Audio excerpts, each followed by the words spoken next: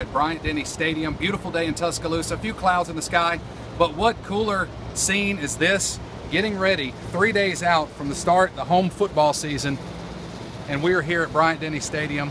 Thanks so much to everybody that works here for accommodating us today, but just to look at that right there, in 3 days will be one of the busiest places in Tuscaloosa, definitely the busiest place in Tuscaloosa and one of the busiest places in Alabama.